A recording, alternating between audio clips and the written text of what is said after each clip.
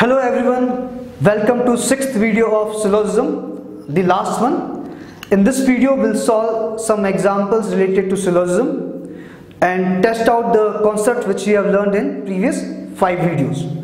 So first question is, we have all heroes are super and some heroes are cool. So what will be conclusion out of it?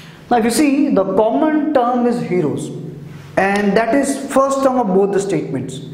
So to get conclusion, what we are supposed to do is we have to change one of the statements and make heroes as second term.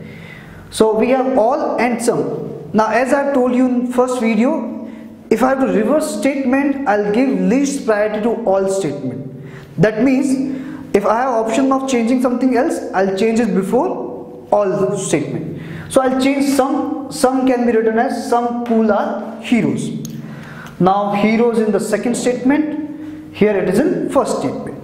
So rule will be sum plus all. So sum plus all we all know is sum. That means some cool are super. So that will be conclusion of first statement.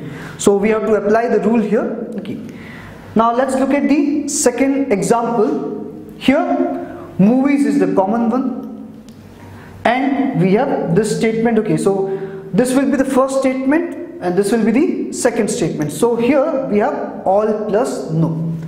All plus no we all know is no. That means no video is boring. Now let's go to the third case. We have social media as common term. First statement is no brain is social media and some social media are Facebook. The common term social media is here. So statement is no plus sum. Now if you remember, no plus sum was the tricky one where the conclusion was not from A to C but from C to A, and the conclusion was sum not reversed. That means no plus sum will begin with here. So sum not reversed means some Facebook are not brain. So that is the answer of this question. So exactly opposite, sum not reverse, that's how we apply it.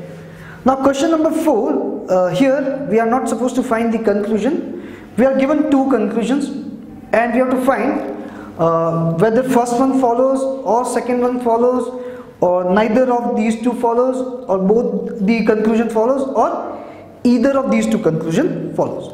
So let's say these are the cases we have. Now we have pictures as common. So we have all plus sum. All plus sum is no conclusion. So we cannot draw any conclusion from comedies to videos. We have statement about comedy and videos. So some comedies are videos and no comedy is videos. Okay. Now since we cannot draw a conclusion between video and comedy, let's look at these two statements. One of the statement is sum and other statement is no.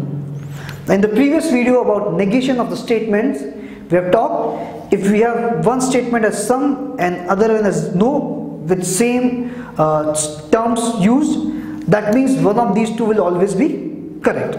That means one is always true. So answer of this one is either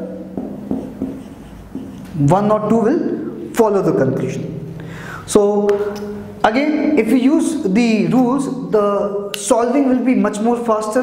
Okay, obviously you have to remember some things, but we have to just find relationship from 1 to 2, 1 means A to B, B to C, and we can conclude very fast.